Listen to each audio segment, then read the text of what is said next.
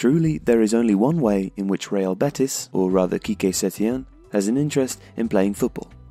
Each game they set up in the same way, play the same style, and only change nuances of their system on a game-by-game basis.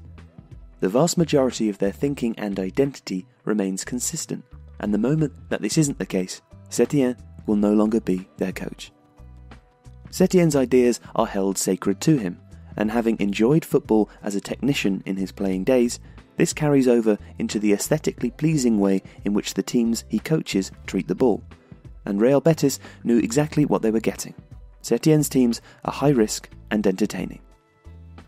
Betis play in a fluid 4-3-3 or 4-1-4-1 system, akin to the one which Setien utilised with Las Palmas.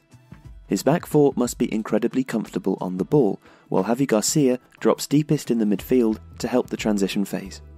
Joaquin and Teo can feature as roaming wingers with the likes of Guardado, Fabian, Victor Camarasa and Riyad Boudbouz, some of the creative talent that Betis can boast on rotation in central midfield. Ensuring that there are plenty of triangles on the pitch is something that is vital to Betis' risky style of play. Regardless of situation or presser, Betis will always try and play out from the back. Adan may not have previously been used in such a way, but he has no choice under Setien. The goalkeeper will always be asked to try and shift possession to his deep, split central defenders, or similarly to their midfield pivot who will come searching for possession deep if required. To kick long would be counterproductive for this system, so it is only utilised in moments of real panic or danger. Zouer Fadel is a key pillar of this Betis side at centre-back and is comfortable on the ball, with Setien's central defenders dropping as deep as their own byline to open up the angles required to keep possession. Even against a very high press, Betis will continue to stick to their principles. Inevitably, this does lead to mistakes over the course of a long season, but patient build-up is the hallmark of their system. Betis also play with a high defensive line, with Javi Garcia often dropping in between his central defenders when his side are in control of possession and are not boxed into their own half.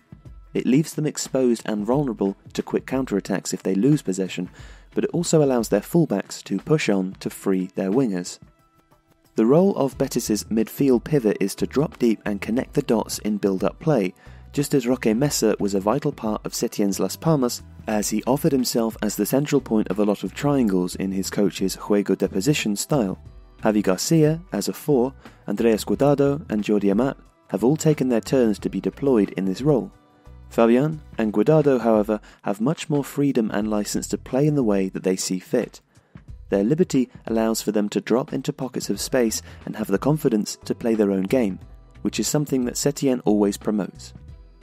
Joaquin and Teo are not afraid to come back in support of their fullbacks to help Betis play out from the back, with the wingers very much needing to read the game and when they should drop in or step out to create the necessary space to help their teammates transition through the midfield third. Spacing well is key. When Betis are looking dangerous and have supplied their wide men with the possession, they have the confidence to drive at pace and offer themselves as a man spare on the far side when the counter-attack is conducted at speed. On the defensive side of things, Joaquin and Teo have to chase back and aid their fullbacks, otherwise their system would be picked apart with ease. Recently, young Spain under-21 midfielder Fabian has been given the license to act as Betis' main playmaker. He has excellent technical ability and is very confident in possession, unafraid to carry the ball, plays 1-2s and continues to advance, as well as being prepared to go even beyond his wingers and play in close proximity to lone striker Sergio Leon. Betis are very patient. They will play backwards to recycle the ball until they find the right moment to play an incisive pass to turn lengthy possession into immediate danger. When Betis have managed to successfully transition into the opposition half, Demisi and Barragan will hold the width, allowing for the likes of Joaquin and Teo to drift into spaces or the half space. Sergio Leon leads the line and will always look to sniff out chances to be slipped in behind or fed into the penalty area when Setien's wingers are able to drive into dangerous areas.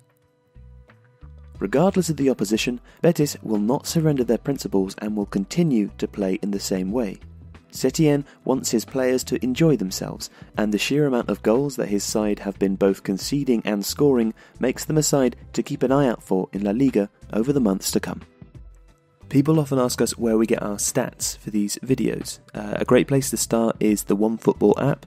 The app offers a fairly comprehensive statistical coverage of teams and players in-game and post-match, so there's a link in the description of this video if you'd like to download it. Thanks for watching.